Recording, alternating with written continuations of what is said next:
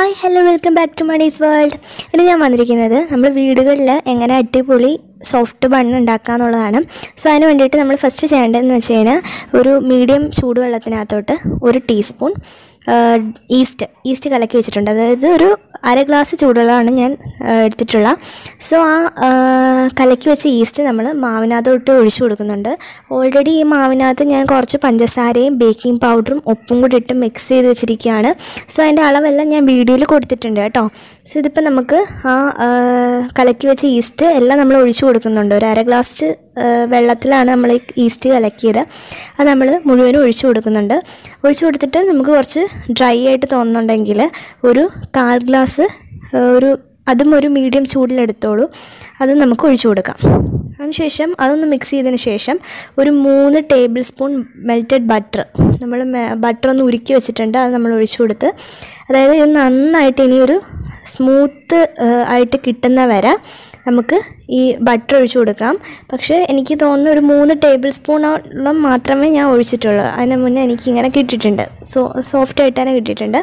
So ഇപ്പം നമുക്ക് ഇതിൻ്റെ മാവിൻ്റെ മുകളിൽ നമുക്ക് കുറച്ച് ബട്ടർ ഒന്ന് തേച്ച് കൊടുക്കാം. കണ്ടില്ലേ, നന്നായിട്ട് തന്നെ ബട്ടർ തേച്ച് കൊടുക്കുക. സോ ആ ഇരിക്കുന്ന പാത്രത്തിലും കൂടെ തേച്ച് കൊടുക്കാൻ നല്ലതായിരിക്കും. കാരണം ഇത് പൊങ്ങി വരുമ്പോഴത്തേക്കും പെട്ടെന്ന് വിട്ടുപോരും. അതുകൊണ്ട് തന്നെ പാത്രത്തിലും ചുറ്റിനും ഒന്ന് തേച്ച് കൊടുക്കാൻ നല്ലതായിരിക്കും.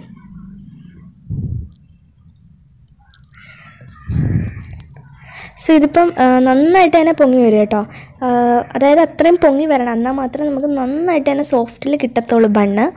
സോ ഇപ്പം എനിക്ക് 1/4 ഗ്ലാസ് മിൽക്ക് എനിക്ക് വേണ്ടി വന്നുള്ളൂ.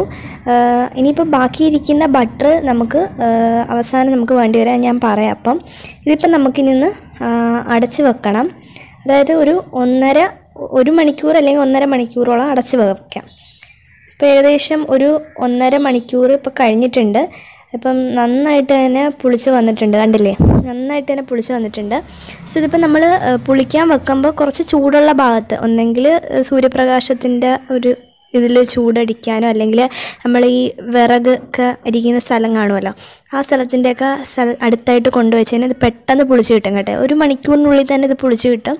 ഇപ്പം നന്നായിട്ട് സോഫ്റ്റായിട്ട് വന്നിട്ടുണ്ട്. ഇപ്പം നമ്മൾ കണ്ടില്ലേ, ഇത് കണക്ക് മാവ് അകത്തായിട്ട് ഇങ്ങനെ നമ്മളൊന്ന് ഉരുട്ടി കൊടുക്കണം. കണ്ടില്ലേ, ഇതേ കൂട്ടാന് നമ്മൾ ചെയ്യണം.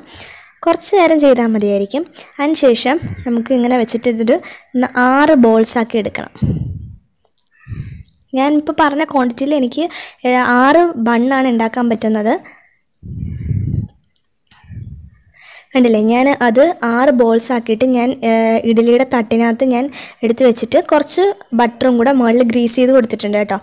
നമുക്കിനി ഇത് വെക്കുന്നതിന് മുന്നേ ഒരു 15 മിനിറ്റ് ഇഡ്ഡലി കുക്കർ നമുക്കൊന്ന് പ്രീ ഹീറ്റ് ചെയ്യാൻ വെക്കണം. ഹൈ ഫ്ലെയിമിൽ തന്നെ പ്രീ ഹീറ്റ് ചെയ്യാൻ വെച്ചോളൂ. അതിന് ശേഷം നമുക്ക് ഈ മാവ് ഇഡ്ഡലി തട്ടെടുത്ത് വച്ച് കൊടുക്കാം. വെച്ചതിന് ശേഷം ഒരു 30 തൊട്ട് 45 മിനിറ്റ് വരെ നമുക്കൊന്ന് അടച്ച് വെച്ച് വേവിക്കാം.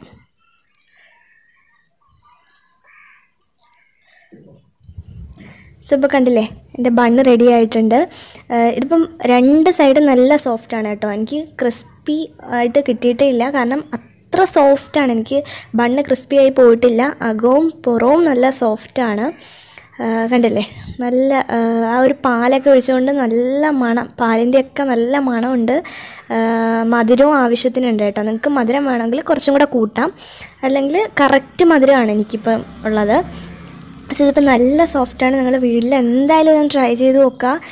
ഒരുപാട് ഇൻഗ്രീഡിയൻസ് ഒന്നും വേണ്ട, കണ്ടില്ലേ, ഇത്രയും മാത്രം മതി. സോ എൻ്റെ വീഡിയോ ഇഷ്ടമായെങ്കിൽ തീർച്ചയായും സബ്സ്ക്രൈബ് ചെയ്യുക, ലൈക്ക് ചെയ്യുക, ഷെയർ ചെയ്യുക. Thank you for watching this video. Thank you so much. By.